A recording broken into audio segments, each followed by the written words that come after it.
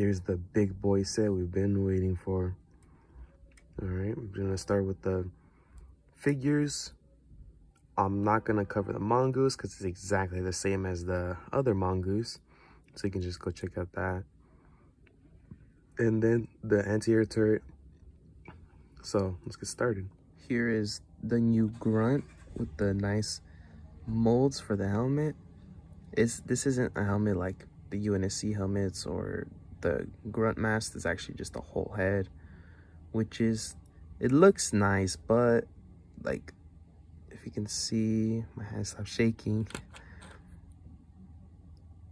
Right there, the eye, just think the other one. It's a very hard like paint to hit, and you can see they sort of missed, kind of put a little too much. So there's just that little complaint. And right here, that's not the glare, it's actually white on the front of the mask, which is a little weird, but it doesn't bug me. There's been worse stuff though.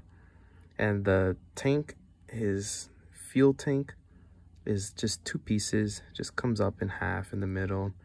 And when I first grabbed this grunt, first thing is tank day will split in half and break. So I just kind of squeeze it sometimes, make sure it doesn't break. So here's his new fuel tank. This is how his armor comes off. And right here, there's like a little hole so you can easily put it on compared to the last one. I kind of did hope that these come with paint so that they can have like lights like the original ones, except more articulated so they can move better. But this kind of confused me how there's 2 pieces, because you see like in the old grunts they had 2 pieces, but then they upgraded it so it has 3. And I really do like this 3rd piece. It does look better than the other one. I thought they're all going to be the same, but nope, they're actually different. I mean, besides that black that's on the visor that they did mess up a little bit, but I'm not gonna pick on that too much. So as you can see here, he is just like been grounded into the dirt, like probably just fell in it, or just explosions everywhere, just dirting his armor. Because the last one, you can see here, looks like he's been shot a lot, battle worn and everything. This one's just dirty. Like, his just boots are dirty. His helmet is just mud everywhere. I mean, everywhere. Even the back. So I didn't get the Warhog, but I'm thinking of getting it because I'm not sure, but it might include a different sort of Master Chief, maybe one with that doesn't look like he's been shitted all over, but it's at least different, so that way you just don't have several copies of Master Chief. At least some variety in different battle worn effects. But besides that, it's the same black on the visors, on the armor pieces and everything. Here is something interesting right here. They did a lot of different things right here. So first of all, this is a female, which I didn't think they'd be doing, because the other 2 Marines, they're just bald and you can put a helmet on them. But for her, I thought the ponytail would block it, but the ponytail's just low enough so you can put the helmet on, no problem. And the other Marine that came before, the ginger, I thought, I kind of didn't like the hole on the head, but that's why they added the hole, so you can, looks just like her, just different tones of skin and hair. So that's good. I thought there'd just be male Marines and the females would just kind of have ODST helmets, but no. So she got the same ponytail and everything. She just doesn't have the same black eyeliner, which is I'm fine with. That was a little much. Here are shoulder pads. Seen them around several times on other Spartans, but now they're brown to match her armor. Got more bullets right there that don't really look like bullets. They're not as detailed as other characters. Here's something else that's weird. She has a frag grenade right here you can just put on. Because in the Master Chief versus Brute Warrior, it came with 2 grenades. And I said I didn't think they'd change it. But you can see right here, they made it smaller so you can actually grab on to it with your hand. Not the top of the grenade, but the actual grenade. And there's like a hole so you can clip it onto the side. Here's just another ammo pouch, and you got T-pose in your hair. And the comm backpack, or communication backpack. It was actually my first one. Never had one of these before. Nice thing to have. So there's the female Marine of the set. Here's where things get really interesting. Here's the Brute Hyperius, which I thought was the main villain of the story of Infinite, but the main villain, I think his name is Charum, something like that. But this is Hyperius. So this is actually a different Brute that we have not met before, which is most likely a warlord of some sort that probably follows Charum, unless Charum is not actually the main antagonist. He's just the bad guy in the beginning. But there's a lot of battles this guy has been in. You can tell in this armor piece, and got some different stuff going on for him. This shoulder pad though, it's really interesting to think about, because if you look at it, if you really look at it, that looks like a blue visor and a helmet. So what got me thinking was, did he kill Locke and wear his helmet as a trophy on his shoulder? Like that really does look like Locke's helmet, just without the extra paint. But obviously it'd be hard to paint a shoulder pad as detailed as Locke's helmet is. But I do think that's Locke's helmet. I mean, maybe, I don't know. It's kind of cool to see or just a Brute hunting down the other guy. Like, they just said, oh, they don't like Locke, time to kill him off in the next Halo. So that would be kind of funny just to see him kill off Locke, because people didn't like him. But that does really look like Locke's helmet. Just gotta say that. And he has fingerless gloves. Here's his Brute pack. You know, spiky, has to be spiky. It was made by a Brute, so has to have lots of spikes. Here's something interesting. That's his helmet, by the way. But the Brutes, unlike the female Marines, they can't actually have hair because their helmets wouldn't allow it to put on. So he just does look like a normal Craig under that helmet, like all the other Brutes. But I do think this Brute is a ginger, because that's not a part of the helmet. That looks like it's supposed to be hair coming from the Brute, but it's clearly not. But that's as a figure though.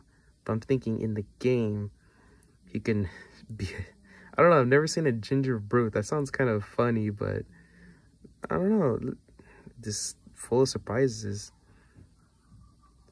So here's our cool teen with fingerless gloves, ginger hair, just this helmet. Oh, I love this helmet. Oh, look at that. That's beautiful right there. This ankle right here. I definitely mostly got it just because of Hyperius and the grunt, and also the set, which I completely forgot. But it comes with a mongoose, which I kind of feel dumb now because I bought a mongoose set and they're identical. There's nothing different about them. They're basically the same. So there's no point of me really reviewing the mongoose, because I'm just going to say the same thing as the last video. So if you really want to know about this mongoose and how it drifts, just watch the other video. Just skip, because I do everything in sections. So here's the cool dude, Hyperius. Oh, I really love his helmet, even though he's a ginger Brute. In case you guys want to see his back, kind of the same thing as all the other Brutes, as as body armor goes. Just this shoulder pad is really selling it for me. Gets me curious. Dang, what a brute, what a beast. Here are the weapons. This, I thought this would look like Decimus's gravity hammer. But as you can see, his gravity hammer is more beige in the center. This one's kind of a brown. So at least they just changed it so it won't be completely identical. So nice. This is always just a really good gravity hammer to have. I mean, I just love if most of the gravity hammers were red right here in the blade. That's just something really good. Just a plasma pistol is purple. A black AR, which you can take off this part and put a scope if you want, just like the last one. And here's, the infamous rifle, which this one is different. It's more like metallic. The other one was just gray and silver, but this one, you can see, it's kind of a little metallic right here, sparkly. Then the blade is also different color. This definitely is different from the other one. It's not gray. So there's that, if you guys are interested in collecting these.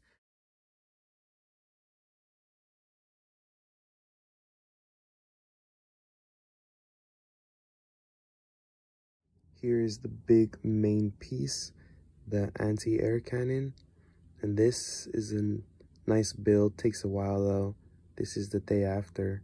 So it got everything the Banish needs. Spikes everywhere, right here, the back, the Banish symbol. And this does go full 360. It's not too wobbly, so it's not as bad as the Gauss Hog from before. But this is pretty good. It's got like this tripod effect. If you lift it up, it just goes like that. So if you want, you can place it on other surfaces and it won't be crooked or wobbly. So you don't have to put it on a flat surface for it to look good. You could just kind of put it everywhere and it works out pretty well. You can shoot these if you guys want, but I will lose them, so I'm not even gonna bother. It's got some nice bulk down here and it has some play value, so maybe the more you shoot it, you can break off the pieces. You can do that for all three of these. So maybe that'll be a mechanic in Halo Infinite. So instead of shooting under the anti-air cannon, like in Halo 3, you're going to have to maybe shoot these battery looking things. And you can really just rip off a lot of the stuff from this set to show battle damage. Maybe it's exploding and you just rip off all the pieces and show just the husk of the big thing. I'm just gonna leave this off for now, but yeah, this is nice thing if you guys want for just for anti-air really. I don't really have that much UNSC ships, just the Kestrel and the Hornet. So I think I might just change this into the second option, but it took me a while to build this one, so I might just turn the other one into a second video and release this now so you guys can see it without any further delay. See if you guys want to buy this, buy the anti-air cannon, or just buy it for this guy, Hyperius, which is a good enough reason, but it is a pretty much expensive set. It's $80 for what it has. And especially if you're like me, you already bought the Mongoose set, now you got another one. Or you can turn one of them into a Sparrow, but like I said, I'm just gonna turn it into a ship because the pictures make me interested to see how they look. So I'll definitely do that, but in a while, not right now. This all just rotates right here by a little stick coming through the bottom. Good use of tools. So here's that.